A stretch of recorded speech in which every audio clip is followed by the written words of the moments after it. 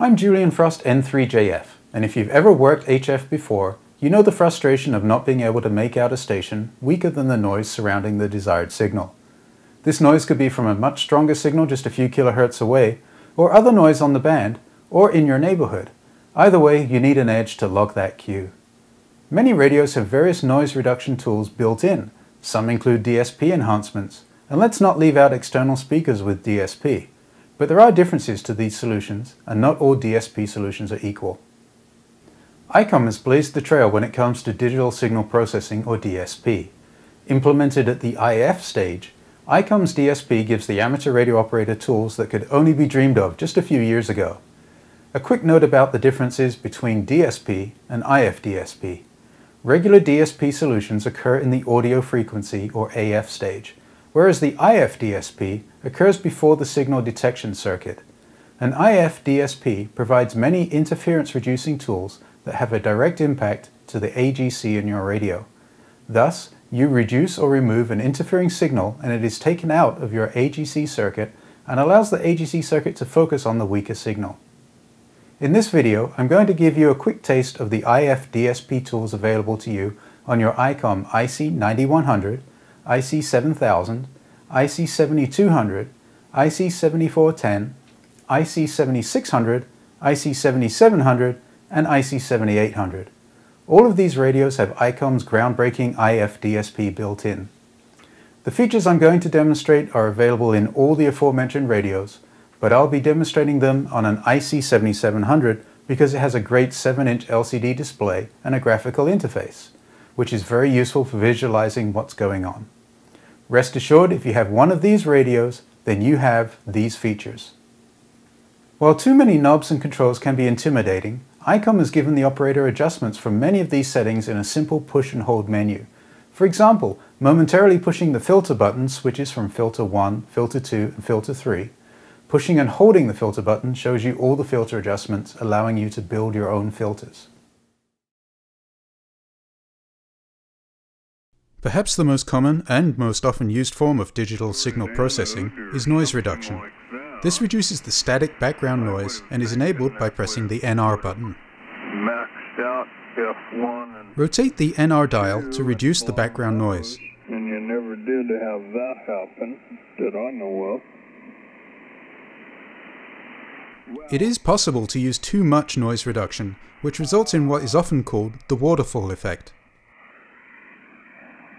I'm thinking. Yeah. So use just enough noise reduction to reduce the noise and not negatively affect the audio. Rich, huh? Well, yeah, you could. Turn off noise reduction by pressing the NR button a second time. The full wave bridge.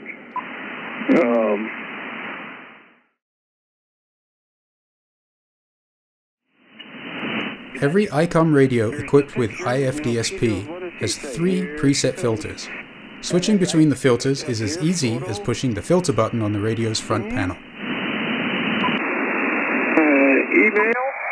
During SSB, CW, and digital mode operations, you can configure the currently selected filter's bandwidth to your choosing by pushing and holding the filter button for 1 second. It's then a simple task of holding the BW button and rotating the main tuning dial to set the filter passband for that mode.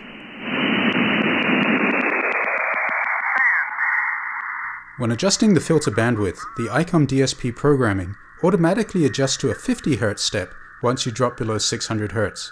That's great for operating the digital modes and CW.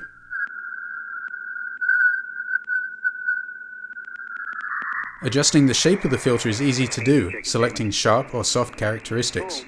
The sharp filter is great for pulling out a weak signal, but for those long hours in a contest, the soft filter reduces the harshness on the upper edge of the audio.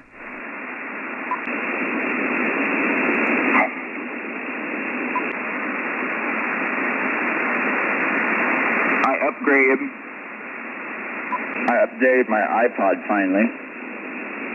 You got a 5? No, 6. They got a 6 out? Yeah, I was at 4.3. If at any time you want to return to the default filter settings, pushing the DEF button resets the chosen filter to the factory programmed state. In the Mac laptop, updated it, and then sticks it all back in, application by application. It took an hour. Every Icom radio equipped with IF DSP gives you, the radio operator, the ability to tune the passband filtering on the fly. The two concentric twin passband tuning dials on the front of the radio allow the operator to electronically narrow the passband width. Interference can be significantly decreased and even eliminated entirely by independently narrowing the passband edges.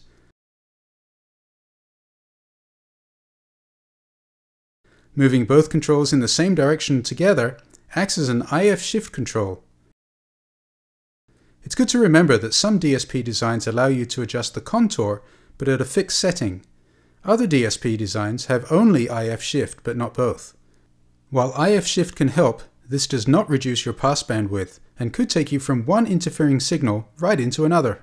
It is often the case that the ability to eliminate an interfering signal is the deciding factor between being able to work a weak station or not. In the following real-life demonstration, I'll show how Icom's twin passband tuning completely eliminated a strong interfering signal on 10 meters, single sideband. Start by pushing and holding the filter button to adjust the filter characteristics. Slowly adjust the two concentric twin passband tuning dials to eliminate the interfering signal. You can see and hear the interfering station transmitting.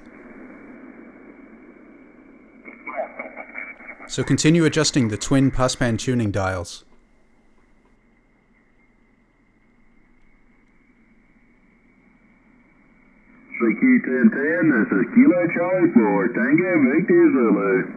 Here you can see that the interference has been eliminated.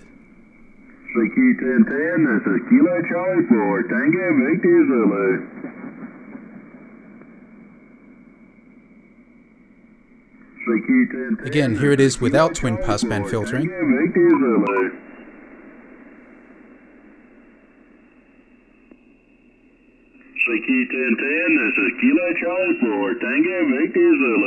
And with it reapplied.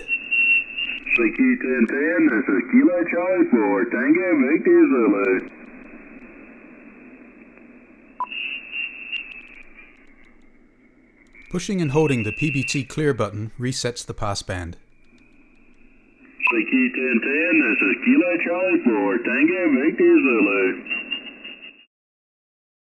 As I said at the beginning of this video, this is just a small taste of the IF DSP features available in this series of radios from Icom.